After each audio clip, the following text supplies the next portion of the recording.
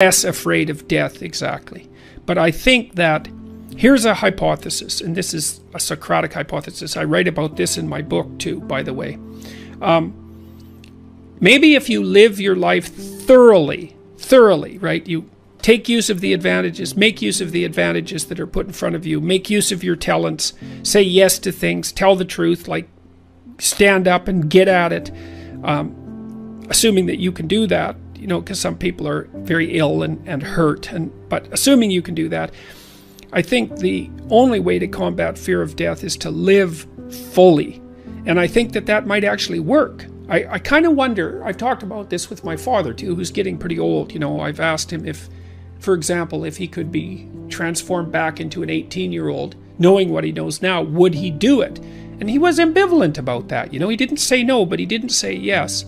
And we talked about this idea that if you lived your life fully, you know, maybe that would be good enough. Because, you know, I loved having kids, but I don't feel that I would have kids again, you know, because in some sense I've already done that.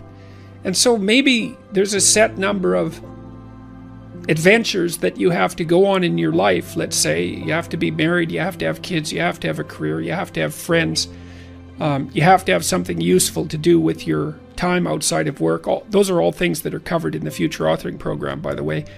Maybe if you do all those, it's like, that's good enough. You've had your life and that's enough. I mean, I don't know. 10 years ago, I thought, you know, if I could extend my life radically, then I would.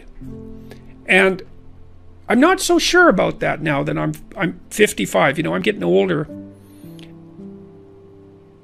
I kind of have a suspicion that you might come to an end, you know? That's what it looks like. I mean, I don't want that to be soon, but maybe you exhaust yourself in your life, you know? Maybe you can, so that there's nothing left of you, really. Do you worry that your fame traps you into the person that you were before? Yeah, well, Elvis became an Elvis impersonator by the time he died. Yeah, do you fear that you have become a Jordan Peterson impersonator? Do you fear of, in some part, becoming the famous suit-wearing, brilliant Jordan Peterson? The certainty in the pursuit of truth, always right. I think I worry about it more than anything else. I hope I do. I better. Has fame, to some degree, when you look at yourself in the mirror, in the quiet of your mind, has it corrupted you? No doubt, in some regard. I mean, it's a very difficult thing to avoid, you know, because things change around you. People are much more likely to do what you ask, for example, right? And so that's a danger, because one of the things that keeps you dying properly is that people push back against you optimally. This is why so many celebrities spiral out of control, especially the tyrannical types that, say, run countries. Everyone around them stops saying, yeah, you're deviating a little bit there. They laugh at all their jokes. They open all their doors. They always want something from them. The red carpet's always rolled out. It's like, well, you think, wouldn't that be lovely? It's, well, not if the red carpet is rolled out to you while you're on your way to perdition. That's not a good deal. You just get there more efficiently. And so one of the things that I've tried to learn to manage is to have people around me all the time who are critics, who are saying, yeah, I could have done that better, and you're a little too harsh there, and you're alienating people unnecessarily there, and you should have done some more background work there. And I think the responsibility attendant upon that increases as your influence increases. And as your influence increases, then that becomes a lot of responsibility. You know, and then maybe have an off day. And, well, here's an example. I've been writing some columns lately about things that perturb me, like the forthcoming famine, for example. And it's hard to take those problems on. It's difficult to take those problems on in a serious manner, and it's frightening. And it would be easier just to go up to the cottage with my wife and go out on the lake and watch the sunset. And so I'm tempted to draw on anger as a motivating energy to help me overcome the resistance to doing this. But then that makes me more harsh and judgmental in my tone when I'm reading such things, for example, on YouTube, than might be optimal. Now, I've had debates with people about that, because I have friends who say, no, if you're calling out the environmentalist globalists who are harassing the Dutch farmers, then a little anger is just the ticket. But then others say, well, you don't want to be too harsh because you alienate people who would otherwise listen to you. It's like, that's a hard balance to get right. But also maybe anger hardens your mind to where you don't notice the subtle, quiet beauty of the world. The quiet love that's always there, that permeates everything. Sometimes you can become deeply cynical about the world if it's the Nietzsche thing. Yeah. Battle not with monsters, lest ye become a monster. Yeah. And if you gaze into the abyss gazes also into you. Right. But I would say, bring it on. Right? Because that's why I also say, knowing that he's absolutely right, but if you gaze into the abyss long enough, you see the light, not the darkness. Are you sure about that? I'm betting my life on it. Yeah, that's a heck of a bet. Well, that's... Because it might distort your mind to where all you see... is abyss. Is abyss. Yeah. Is the evil in this world. Well, then I would say you haven't looked long enough. That's back to the... You're just a limited... the swords, the flaming swords. It's like... So I said the whole story of Christ was prefigured in that image. It's like the story of Christ, psychologically, is radical acceptance of the worst possible tragedy. That's what it means. That's what the crucifix means. Psychologically, it's like gaze upon that which you are most afraid of. But that story doesn't end there, because in the story, Christ goes through death into hell. So death isn't enough. The abyss of innocent death is not sufficient to produce redemption. It has to be a voluntary journey to hell. And maybe that's true for everyone. There is no more terrifying idea than that, by definition. And so then, well, do you gaze upon that? Well, who knows? Who knows? How often do you gaze upon death, your own? How often do you remind yourself that this ride ends? Personally? Personally. All the time. Because you, as a deep thinker and a philosopher, it's easy to start philosophizing and forgetting that you might die today. The angel of death sits on every word. How's that? How often do you actually consciously... All the time. Notice the angel? All the time. I think it's one of the things that made me peculiar. When I was in graduate school, I thought about, I had the thought of death in my mind all the time. And I noticed that many of the people that I was with, these were people I admired fine. That wasn't part of their character, but it was definitely part of mine. I'd wake up every morning. This happened for years. Think, time's short, get at it. Time's short, get at it. There's things to do.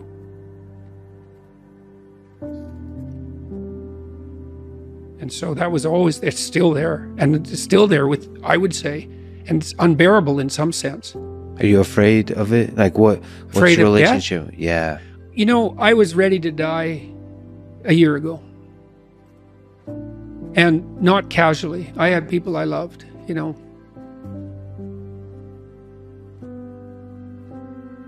So no, I'm not very worried about me, but I am very worried about making a mistake. Yeah. I heard Elon Musk talk about that a couple of months ago. It was really a striking moment. Someone asked him about death, and he said, just offhand, and then went on with the conversation. He said, that'd be a relief. And then he went on with the conversation.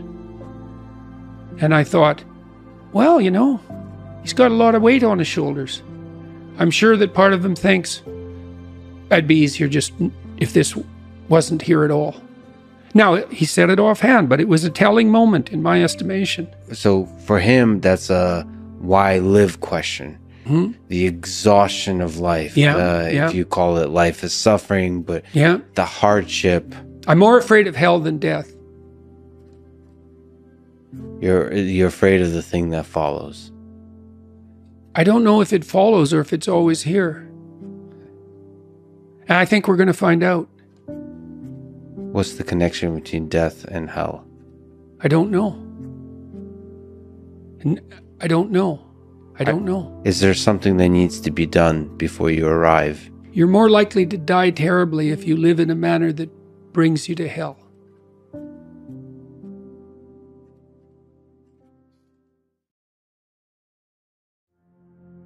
In the future authoring program, which is the one we've done the most research on, so if people do this for 90 minutes badly before they go to college, it'll decrease the probability they'll drop out in the first year by 50%. That's amazing. And it works particularly well for people who are most likely to drop out. So a lot of psychological interventions help the good performers do even better and don't help the bad performers that much. And why do you think it helps them more? Well, I think the good performers already have a bit of a vision and a plan.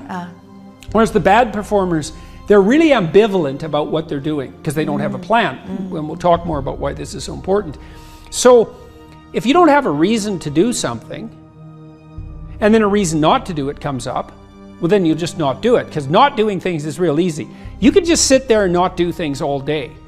Doing things takes effort, and so any resistance is likely to, it pushes back against you. And so going to college, it's like, well, why is that difficult? Well, you have to get up, you have to go to your classes, you have to do the assignments, you have to do the reading, you have to write the tests, you have to believe that this path is somehow better than any other path you could be on, and there's innumerable other paths, and that it's better in some fundamental sense than just doing nothing or playing games or being purely hedonic. So there's a lot of, because it's difficult, there's a lot of obstacles. And if you don't have a reason, well, why would you overcome the obstacles? And so what happens when you do the future authoring program is two things. Is first of all, you construe yourself as the sort of person who could have a reason, right? Who could make a vision and impose it on the world. And how do you do that? Well, and then second, you actually develop a vision. Okay, so the first thing the program asks you to do, and it's got a biblical element to it in some fundamental sense, although that wasn't so explicit when we first developed it, but I came to realize that later. There's a statement in the Gospels. Christ says to his followers, ask and you'll receive. Knock and the door will open. Seek and you'll find. And you listen to that and you think, no way, man, it can't be that easy. Well, it's that easy. Because let's think about what wanting means. You want something. You want to find, so you'll seek. How hard are you going to seek?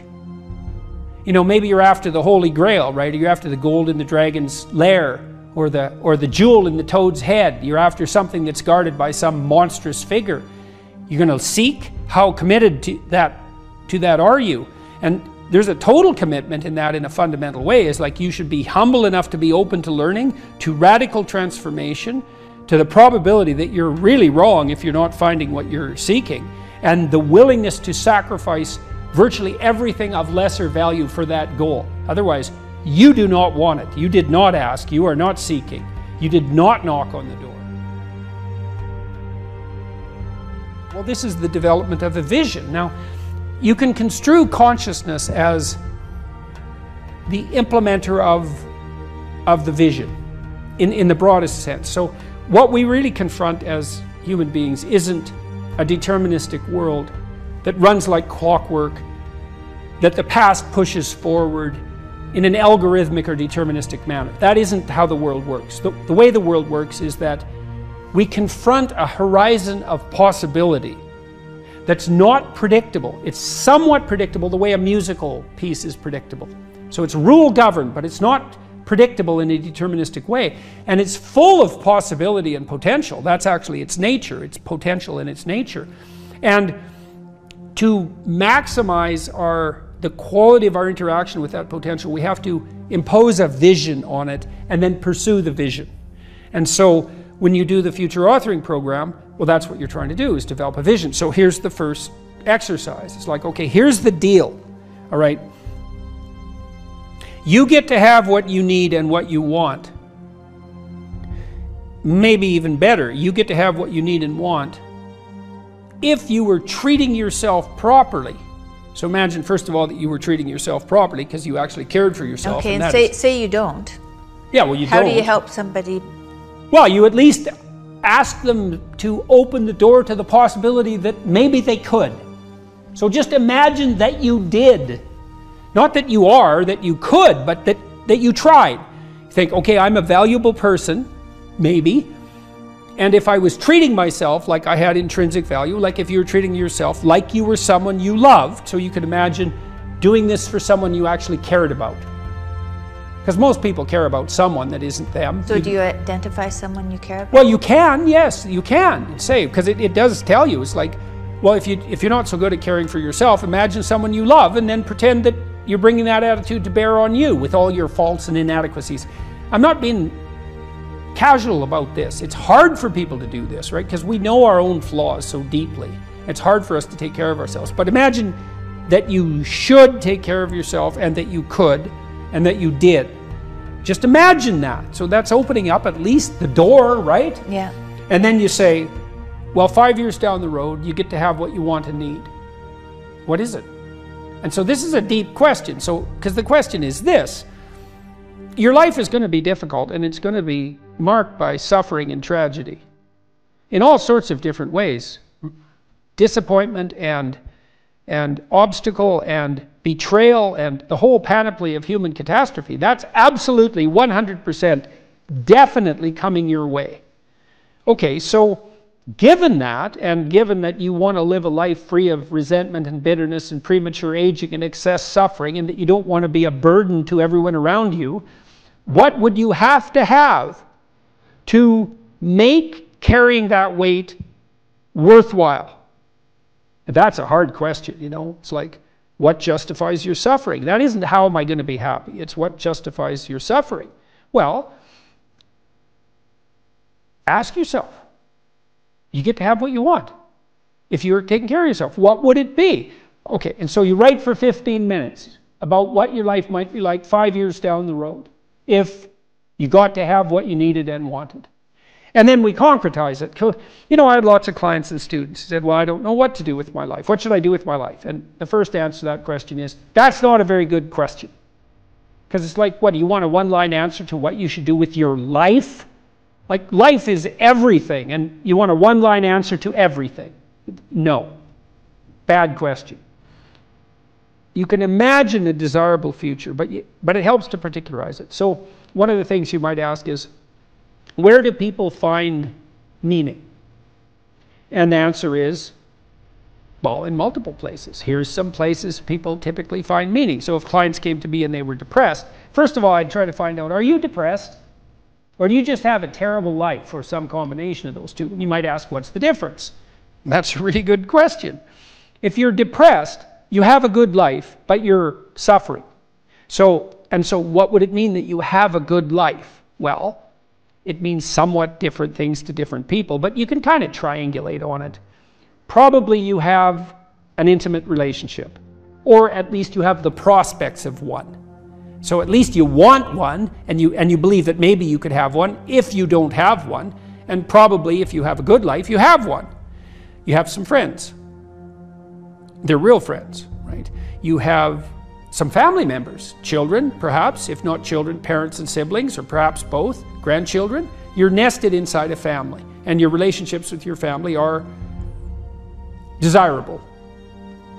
You have a job or a career, and so if it's a job, well, then it's hard, and maybe you wouldn't have picked it as a vocation, but at least maybe you have good relationships with your coworkers, and you're doing something difficult, but that's actually socially productive and useful and generates an income, so that's not nothing. You're educated to the level of your intellectual capability, or you have plans to do so. You're taking care of yourself mentally and physically, and you have a strategy for dealing with the realm of signal temptation, drug and alcohol abuse and sexual misbehavior and that sort of thing. And then we've added one more recently, at least conceptually, that you've adopted a certain degree of civic responsibility, right? You're participating in the broader community in some manner. And if you're doing none of those, my life is meaningless. Are you doing any of these? No. Well, that's why it's meaningless. Those are the domains of meaning. And so if you're miserable and you have none of those things, the first thing to do, if you're a cognitive behavioral therapist with someone, is to say, well, how about we work on like one of these things to begin with? You know, you need some friends. You need to get out in the dating market. You need a job or a better job. You need an educational plan. Like, you don't have a life, so of course you're miserable, because without sustaining meaning, life is just tragedy. And so your lot is misery. And so anyways, we ask people to go through these 8 different domains and say, okay, you can have what you want, but you have to aim at it. Sin means to miss the mark, by the way. It means to miss the target. That's what takes you away from God, is to miss the target. What target? Yeah, right. What target? Right. You got to at least know there's a target. Then you got to try to hit it. You know, and maybe you don't even know where the target is, but your aim isn't good. But at least you've set up a target now, and you can practice. And so, well, if you had an intimate relationship, what would it look like? If you had some friends, how would you like those friendships to be conducted? If you had a job or a career, what could it be if you had what you wanted?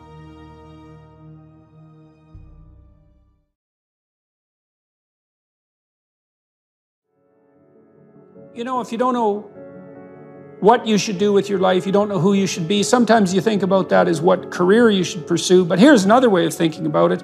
It's kind of a SEAL's ethos that Congressman Crenshaw detailed out. Here's some things you could be. Those are my words. These are his. You will be someone who's never late. You will be someone who takes care of his men, gets to know them, and puts their needs before yours. You will be someone who does not quit in the face of adversity. You will be someone who takes charge and leads when no one else will. You will be detail-oriented, which you discuss a lot in later sections of the book. Always vigilant, attentive. You will be aggressive in your actions, but never lose your cool. You will have a sense of humor, because sometimes that is all that can get you through the darkest hours. You will work hard and perform, even when no one is watching. You'll be creative and think outside the box, even if it gets you in trouble. You're a rebel, but not a mutineer. You are a jack of all trades and master of none. And then you follow that a little later with this paragraph, these paragraphs. Be aggressive enough to kill the enemy, but immediately calm enough not to scare the little old lady. You'll be that man who's mentally tough enough to operate in horrific chaos, then immediately transition to tranquility, all without mentally breaking. You will effectively transition from hyper-masculine aggressor to gentle caretaker. You'll be both a warrior and a gentleman. The qualities that made SEAL leaders great were rarely physical in nature. They listened. They empowered their team to be successful, carefully entrusting individuals with additional responsibility.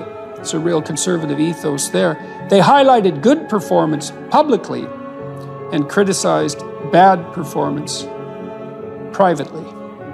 And so, well, you know, those are lists of virtues, and maybe they're not the only list of possible virtues, probably not. But if you're lost and you don't know where to start, practicing, you know, you also talk about this idea that this is an Aristotelian idea, you know, that we are our habits. We become what we practice. And imagine if you're lost and you're listening, you think, well, you find some things admirable. Well, you could practice those things, and you can practice them locally and minimally in your own relationships, and you can start to get good at them. And as you get good at them, well, you get better at them, right? And then you can broaden out the scope of your action into a wider purview. So you said here too, let's go for another quote here. Throughout your life, this is very practical advice too, and I think it's very wise from a therapeutic perspective. Throughout your life, you have people you look up to. Okay, so let's think about that. You look up. What does that mean? Why up? Well, up is something that beckons from a distance. It's like a light on a hill, and we automatically assume that those who we admire are people we look up to. So that specifies a distance and a direction, and it's uphill. It's up toward a higher vista, let's say. So there are automatically people who elicit that spirit in you. You have noticed the way. Might also imply that there's some sense of struggle required to get to that point, because it's easier to go downhill than it is uphill. Yes, definitely. That's right. It's an uphill trek. And it also implies judgment, because if someone's above you, then they also serve as a judge, or you serve as a judge in relationship to them, because you compare yourself unfavorably with them. And that can also inspire you to tear them down. That's really the story of Cain and Abel, and that's a major story. You have noticed the way a teacher, parent, coworker, mentor, or friend interacts with others, and you come away thinking, that behavior simply works better. They are respected, admired, and successful. And you find yourself wondering why that is. You do if you're a little bit humble instead of being envious, right? Because otherwise you think, well, that damn crook, he just stole his position, and that's why he's got it. But if you're a bit humble, you might think, well, no, that guy looks successful. Maybe he knows something I don't. You are noticing attributes and character traits that are good and worth aspiring to. You are noticing attributes that make certain people more successful than others. You are noticing what a hero looks like. And in the process, you are discovering a path made up of desirable personality traits that helps you ascend in social hierarchies. That's Jacob's ladder, by the way. That ladder that is the hierarchy to the good. That's the vision Jacob has of the pathway to God, is that it's a hierarchical structure with the thing that's ultimately good at the pinnacle, by definition, right? The best of all possible goods. And then there are intermediary structures all the way up, and beings inhabiting those structures. And this isn't metaphysical. It's like, if you find someone you admire, the reason you admire them is because they're higher up in that heavenly hierarchy, so to speak, than you are. And your whole nervous system tells you that. You're compelled to listen, you're compelled to pay attention by the action of your own unconscious mind. You know, what's interesting about this point of identifying these heroes or at least role models, you can call them either one. I just thought heroes was a more compelling word to use for the sake of writing it. But what's interesting about it too is how pop culture actually plays a pretty important part of this, because like there's plenty of people who simply don't have these good role models in their lives, and you have to acknowledge that. And so where are they supposed to turn? And it's maybe one of the reasons that it's so important to fight these cultural wars that you and I engage in on a fairly regular basis, that they become a serious part of our politics, which at the same time is necessary, but also deeply, deeply unfortunate. I do think the attack on pop culture from this progressive victimhood left has reached a ceiling. I think there's a serious backlash. You look at movies like Top Gun, the recent one, Top Gun, maybe like the highest grossing of all time. Absolutely phenomenal movie. Really fun to watch. Why? Because it just had all of these classical virtues infused within it about relationships and about how you treat people and what the consequences are for treating people as such. That these things speak to people in a deeper way. They can't necessarily articulate them, but they understand it when they see it. And there's these sort of radical minorities that are very loud that want that changed. You know, they want something else to be on that hill, but people react against it because it's not true. There's no truth to that. And something cries out from inside of them then, and that can be appealed to by a storyteller. I saw the same thing in the Marvel Avengers series, is that there is a return to any wide range of classical virtues, certainly brotherhood, a kind of a military ethos, sacrifice, a striving upward, certainly masculine virtues, the combination of the Hulk and Iron Man, for example.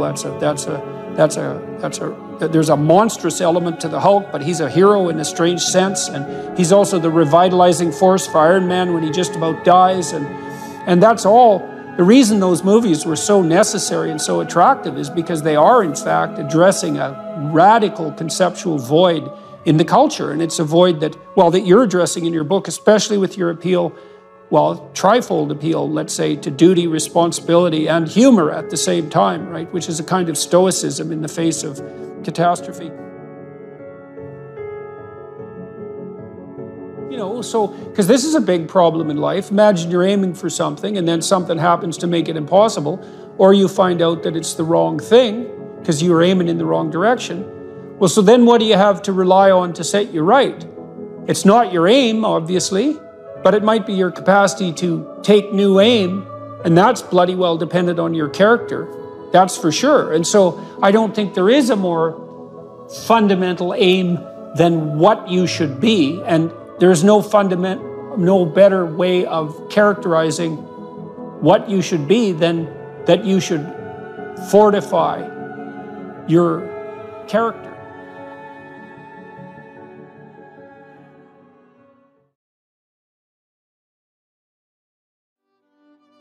So now you're moving towards the promised land, let's say. So that's inspiring, and that produces positive emotion, because you experience positive emotion when you see yourself moving towards a valued goal. No valued goal, no positive emotion. That's how your systems are set up psychophysiologically. On the negative front, well, maybe anger and bitterness and fear stop you.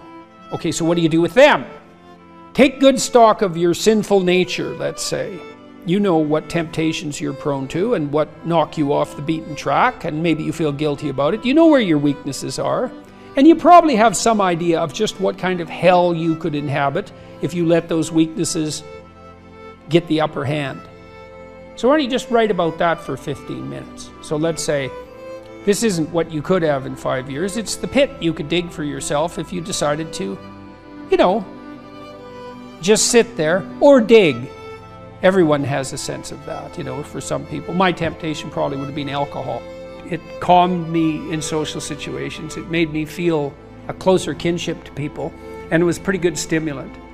And so it was a really good drug for me, and I enjoyed it quite a lot, too much. But I learned that I had better things to do. I wouldn't have stopped without better things to do. And what did you mean by better things to do? Well, I was writing my book, Maps of Meaning, when I was still carousing as a graduate student. I'd started to put my life together by that point quite a bit, but I was still a party animal and very social. And but I found that I couldn't think hungover.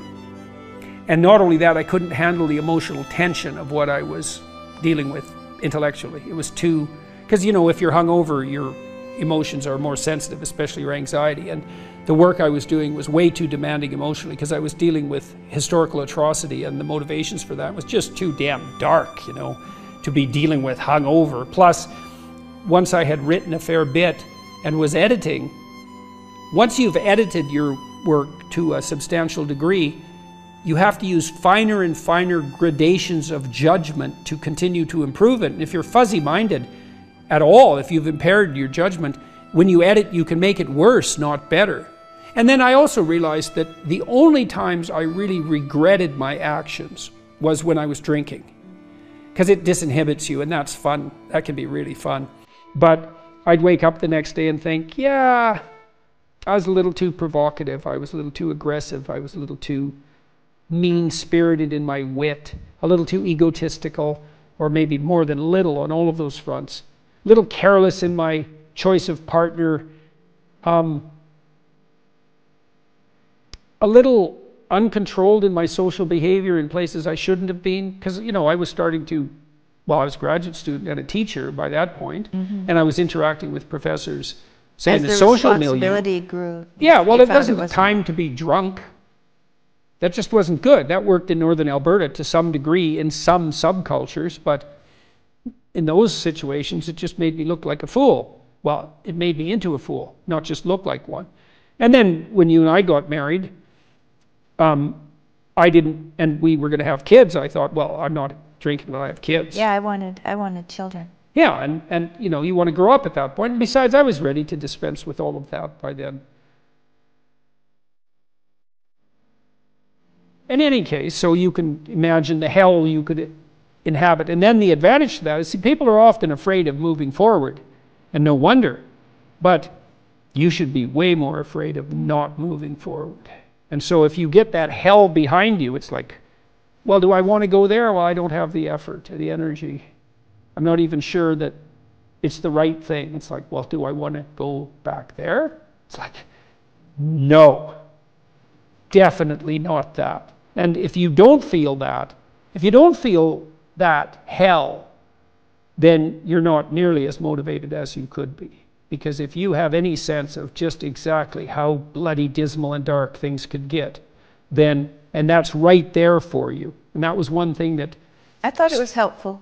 I thought it was helpful when I did the future authoring to think about where I would go if I went to the wrong place. Why? Well, it's just good to know how you will fall apart. Yeah, well, that then it's you possible. Well, and you can also ask yourself, and studying historical atrocity also helped me with that. It's like, well, do you want to be what would you call a sadist? You're bitter and resentful. You want to hurt other people? Is that where you want to end up? You want to lie and deceive? Because that's where you end up if you lie and deceive. You want to be resentful and bitter? Because that's where you end up if you're resentful and bitter. Yeah, but sometimes, you know, people, they just don't know what to do about it. So your program helps them to make a plan. Yeah, well, and the plan is really, look, we're visionaries, man. Human beings are visionaries. Really. Well, I found when I did the self-authoring, the 15 minutes of writing that I did, the dreaming I did, yeah. when I wrote about my future and just dreamed of what it could be like if it was just what I wanted. Yeah. And then outlined the goals, because you outline goals after that in the future authoring. Those things that I had identified appeared in my life. Those. Yeah, well. And that was quite shocking to me. Well, the thing is, you look at the world through a goal-directed framework. And so when you switch your goals, what appears to you in the world switches. It's mystical in a sense, but in another sense, it's just understandable. It's like, well, if I look that way, I see the TV and the couch, and if I look this way, I see you in the chair. Well, that's not that mysterious, but what I've done is I've changed the reality that manifests itself to me just by changing the direction of my orientation. Well, we do that metaphysically as well. And so, for example, if you decide that you're going to be courageously trusting towards people when they offer you an opportunity, even though you're skeptical and timid, but you decide, no, I'm going to have some faith in people, so I'm going to be courageous and trusting, then when they open a door to you that's an opportunity, you'll think, oh, that's a door I could walk through, instead of thinking I'm moving into a trap. And it's the same reality in some sense, but the way that you're interacting with it changes. Well, it can change. It can invert. It can change so radically that it barely looks like you're living in the same world. There are a lot of potential interpretations that you can validly lay on the world. And some of them are extremely positive, and they still work. And wouldn't that be lovely if you could lay an incredibly positive vision on the world in a calculating and strategic manner, not an instrumental manner, right? Because you're aiming at something genuinely good, and that would work. And that is how the world works. One of the things I loved about my clinical practice, I loved this. It was so good, and I miss it. We were always working. The best parts of me and my client were working together to make everything about their lives better. And it worked. You know, like I had lots of female clients who tripled their income in 4 years. They didn't even think that was possible. It's like, well, I don't make enough money. I'm barely making ends meet, single mothers. I have no idea what to do. I don't like my job. It's like, well, let's make a plan here. You know, what do you want? Well, I'd like to make this much money. Why don't we double that? And just, because you're going to aim at something. Some people do make more money than that, so maybe it could be you. Well, is that even possible? It's not even possible. It's like, well, let's just assume that maybe it's possible and see what you'd have to do. Well, you got to get your CV together. Well, it's full of holes. Okay, well, let's fix the holes. Okay, now you got to get a plan. Well, I'm not very good at interviews. Okay, let's practice interviewing till you're not just good at it, you're looking forward to it. You know, I had clients who were in such dire situations that all I could do was really help buffer them against that. But they were a minority. I wouldn't say more than 5% of my practice fell into that category. Everyone else, it was like just rapid improvement on all fronts, you know. And that's such fun. And it's There isn't anything more practical. This is the thing, too. There is nothing more practical than developing a vision. It's not some pie-in-the-sky exercise. It's without a vision, you're chaotic and fragmented and hopeless and disappointed, and someone can stop you just by putting up a single obstacle. You're a house divided amongst itself. You have no forward movement. You're not enthusiastic, and that's to be filled with the Spirit of God, by the way. And your life is a sequence of disappointments and frustrations and tragedies, and you're a leaf blowing in the wind. And that is not what you're called to be. That's not what you're called to be. You're called to be a visionary constructor of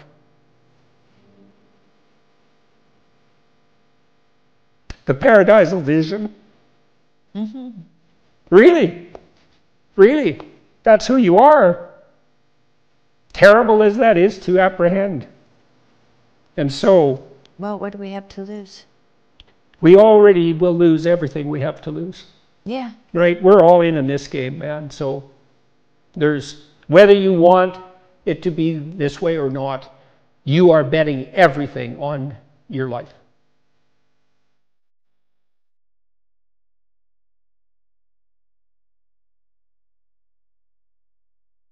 We should make a very clear distinction here that often when people are embittered and resentful and feel like they're victims, it's because really awful things have happened to them. Now, not always, but often.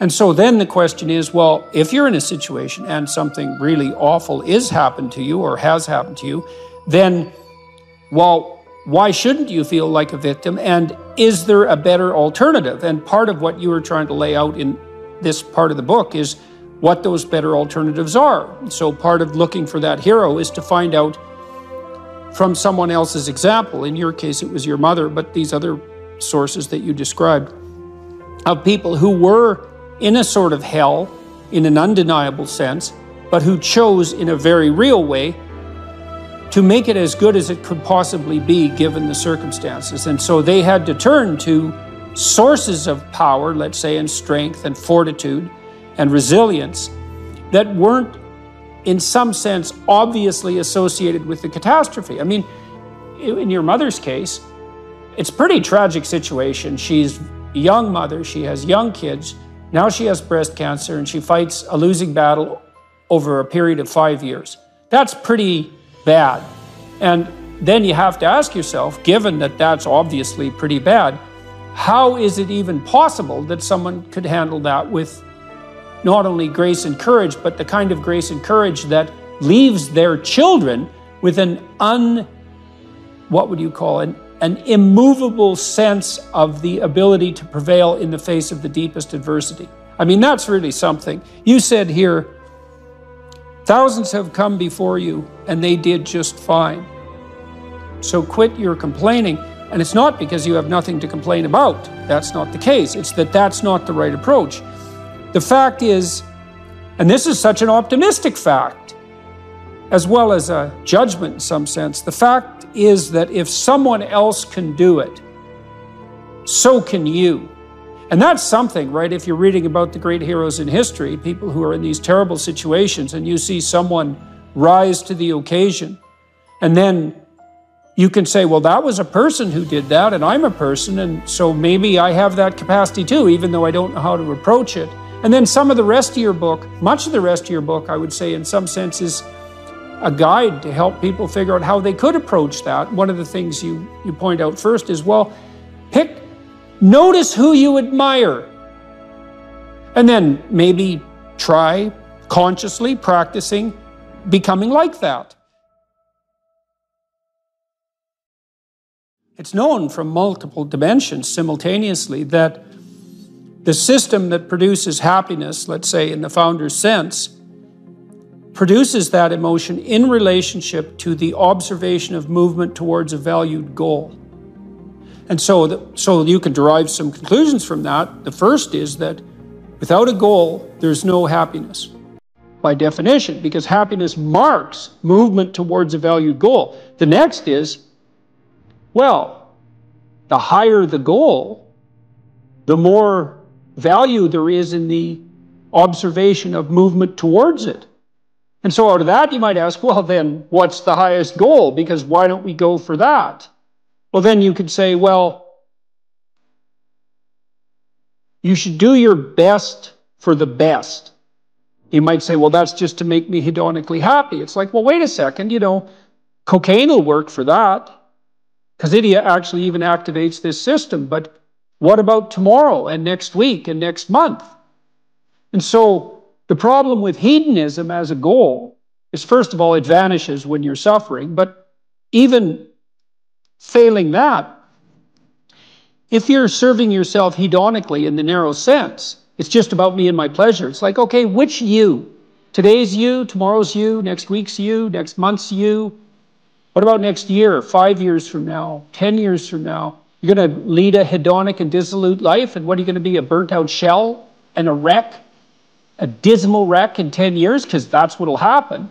And so if you don't construe yourself as a community stretched out across time, then you're not even serving yourself. And if you do construe yourself as a community stretched across time, then serving other people and serving yourself turn out to be exactly the same thing. I just did a course on the Sermon on the Mount, and Christ, in one of the sections of that sermon, he says to people that you shouldn't lose your saltiness, you shouldn't lose your savor. And you're the salt of the earth, and without that salt, everything loses its flavor. And salt is a preservative, and it's a spice, and that's often conceptualized, that phrase, as referring to the salt of the earth, you know, the solid, reliable types who bear all burdens. But that is not what it means. I looked at a lot of different translations. I talked to a lot of people about that verse, and really what it means is, well, there should be some spiciness and unpredictability and humor about you. And there should be some play in the system, right? Because that's what stops you from just being the narrow, dead, past letter of the law with no spirit. There should be some snake inside the tree, right? There should be some fire inside the bush. Those are all ways of construing that are symbolically equivalent. There should be some dynamism in you, and a fair bit of that's associated with, well, enthusiasm. That's fun, but enthusiasm means to be imbued with the Spirit of God. That's why people like comedians so much too, because that's what they do. And so you have to leaven the duty with humor. And your book does a lovely job of that too, because your book, which is a very conservative book in the best possible way, and is a call to duty and responsibility, but you constantly return to themes of both stoicism and humor, which are tied together in some sense, you know. I was just in Newfoundland for the last week doing a documentary there, and Newfoundland's a rough rock, and it's beautiful and harsh. And the people there are tough and resilient, man, because they had to be.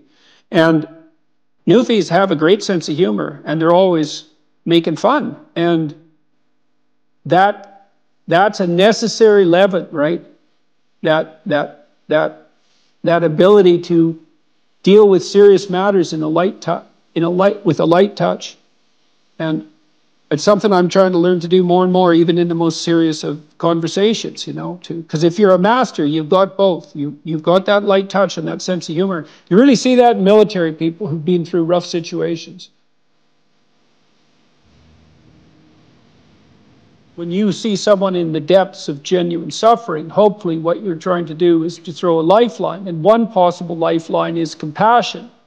And that's probably the right lifeline to throw an infant, you know, who's suffering. That sort of overwhelming compassion. But for someone who is an adult or making progress towards being an adult, the lifeline that might be thrown is, there's something within you that would let you be more than you are, and much more, and maybe enough more, so that you could actually deal with this suffering so it didn't turn into hell and take everything along with it. And there isn't anything more optimistic than that. You say something here, which I think is extremely, I'm going to read something from your book here. It is true that character is to some extent innate. I would say what that does is that it provides each of us with a range of talents and a range of temptations. And so it's something like that. So it's the hand we're dealt, and there's certainly a genetic element to that. Our genetic makeup imbues in us certain proclivities. But it is as true that character is mostly a consequence of choices. strangely enough, we all make them, and we should make them deliberately with the knowledge that these choices are part of our responsibility toward a purpose other than our own selfish aims. That responsibility is to your family, friends, community, and country. That's something that conservatives put forward as a pathway to virtue. You know, and what's so interesting about that, as far as I'm concerned, as an antidote to atomistic liberalism, let's say, that hyper-privileges the individual, is that it's definitely been my observation as a clinical psychologist that in the depths of misery, the capability that you have to be of service to other people, your family, your friends, your community, your country, that's actually a saving grace under such circumstances.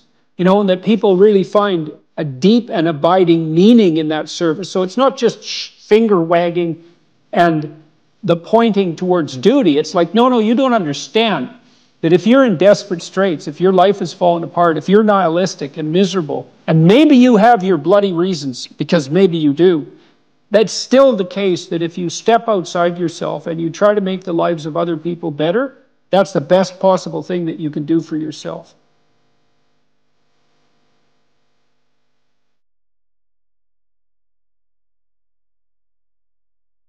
So imagine that there's an emergency. Dragon. There's a dragon. Someone comes and says, there's a dragon. I'm the guy to deal with it. That's what the environmentalists say, the radical types who push limits to growth. Then I look at them and I think, okay, is that dragon real or not? That's one question. Well, I ask that question of myself every time when I spend time alone. Is the apocalypse looming on the environmental front? Yes or no? I'll just leave that aside for the time being. I think you can make a case both ways for a bunch of different reasons. And it's not a trivial concern. And we've overfished the oceans terribly. And there are environmental issues that are looming large. Whether climate change is the cardinal one or not is a whole different question, but we won't get into that. That's not the issue. You're clamoring about a dragon. Okay. Why should I listen to you? Well, let's see how you're reacting to the dragon. First of all, you're scared stiff and in a state of panic. That might indicate you're not the man for the job. Second, you're willing to use compulsion to harness other people to fight the dragon for you. So now not only are you terrified, you're a terrified tyrant. So then I would say, well, then you're not the Moses that we need to lead us out of this particular exodus. And maybe that's a neurological explanation. It's like, if you're so afraid of what you're facing, that you're terrified into paralysis and nihilism, and that you're willing to use tyrannical compulsion to get your way, you are not the right leader for the time.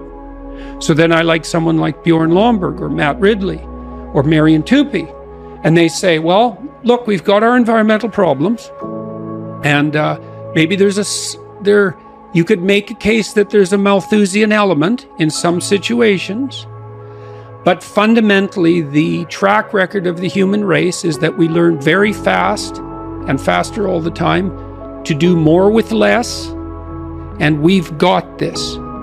And I think yes to that idea. And I think about it in a fundamental way. It's like, I trust Lomborg, trust Tupy, trust Matt Ridley. They've thought about these things deeply. They're not just saying, oh, the environment doesn't matter, whatever the environment is. You know, the environment. I don't even know what that is. That's everything. The environment. I'm concerned about the environment. It's like, how is that different than saying I'm worried about everything? How are those statements different semantically?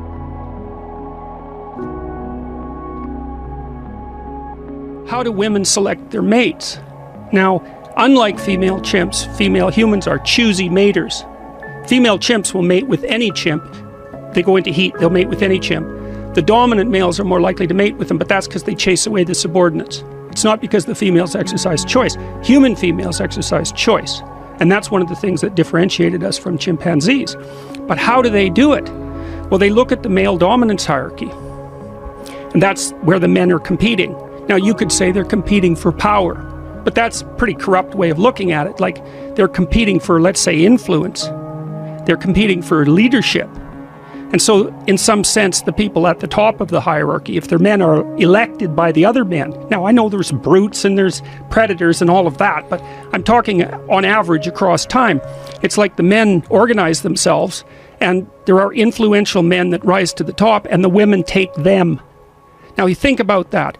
What that means is that over the millions of years that a dominance hierarchy with those properties existed, so let's say since we split from chimps, let's say that's 6 million years, that means that the male dominance hierarchy is the environment that pushes the mating male to the top. So that means the male that's most likely to take precedence in the male dominance hierarchy is the one most likely to leave a genetic contribution. So that means that the male dominance hierarchy is a selection mechanism mediated by the female. So what that means is that as we've moved forward through 6 million years of time, men have become more and more well adapted not only to the presence of the male dominance hierarchy, but to the ability to move up it. And that's the central spirit, you could say, in some sense. That's the central spirit of the individual. The individual is the thing that can move up dominance hierarchies. It's the thing that's at the top. It's the eye at the top of the pyramid. And it's been selected for. And then what's happened is that we've watched, so we get better and better and better for biological reasons, culturally mediated, at figuring out how to climb across a set of dominance hierarchies so we can leave a genetic contribution. That's what's happened to human beings. Now imagine that that's happened for 6 million years. So now imagine that we started to watch that, because we're curious creatures. We're always trying to figure out who we are. And then as we watched that, we started to tell stories about what the people who could climb the hierarchies were like. Those were heroes. That's where hero mythology came from. And the biggest hero is the person who'll go out and kill the snake. Well, unsurprisingly, because that was a big hero, man. And maybe when we were living in trees, that was a hero. So the big hero is the person who goes out, slays the dragon, gets the gold, brings it back to the community and distributes it. He's also the person most likely to go up the dominance hierarchy. He's the person most likely to find the virgin, right? Because it's a virgin that you free from the dragon and you get to claim her, right? And so the dominance hierarchy is a mechanism that selects heroes and then breeds them. And so then we watch that for 6 million years. We start to understand what it means to be the hero. We start to tell stories about that. And so then not only are we genetically aiming at that with the dominance hierarchy as a selection mechanism mediated by female choice, but our stories are trying to push us in that direction. And so then we say, well, look, that person's admirable. Tell a story about him. And we say, this person is admirable. Tell a story about him. And this person is admirable. And at the same time, we talk about the people who aren't admirable. And then we start having admirable and non-admirable as categories. And out of that, you get something like good and evil. And then you can start to imagine the perfect person. That would be not only so, it would be you take 10 admirable people and you pull out someone who's meta-admirable. And that's a hero. That becomes a religious figure across time. That becomes a savior or messiah across time as we conceptualize what the ideal person is. And in the West, here's how we figured it out. We said the ideal person, the ideal man, is the person who tells the truth. And what that means is that's the best way of climbing up any possible dominance hierarchy in the way that's most stable and most lasting. That's the conclusion of Western culture. As far as I can tell, if you want to maximize your chances for both success and let's say well-being, is you want to find a strata of occupation in which you would have an intelligence that would put you in the upper quartile. That's perfect. Then you're a big fish in a small pond. And you don't want to be the stupidest guy in the room. It's a bloody rough place to be. So, and you probably don't want to be the smartest guy in the room either, because what that probably means is you should be in a different room. Right? You should look at a place where, if you're right at the top, you've mastered it. It's time to go somewhere where you're a little lower so that you've got something to climb up for. So, and if you're not hyper-conscientious, for example, you're probably not going to want a job that you have to work 70 hours a week at, because you're just not wired up that way. You'd rather have some leisure, and like, more power to you. If that's how you're wired up, there's nothing wrong with having some leisure. But if you're someone who can't stand sitting around doing nothing ever, then maybe you can go into a job that's going to require you to work 75 hours a week. And almost all jobs that are at the top of complex dominance hierarchies require very high intelligence and insane levels of conscientiousness, as well, generally speaking, as pretty damn high levels of stress tolerance. you know, because that can knock you out too, because there's going to be sharp fluctuations in your career, generally speaking, at the higher levels of a structure, and you have to make very complicated decisions, often with very short time horizons. So you have to decide if that's what you want.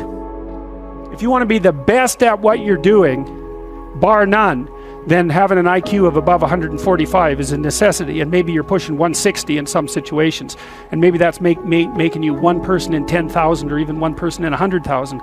And then also, to really be good at it, you probably have to be reasonably stress tolerant and also somewhat conscientious. So you know, people, and you think, well, why is it that smart people are at the top of dominance hierarchies? And the answer to that in part is because they get there first, right? I mean, everything's a race, roughly speaking, and the faster you are, the more likely you are to be at the forefront of the pack. And intelligence in large part is speed. That's not all of it is.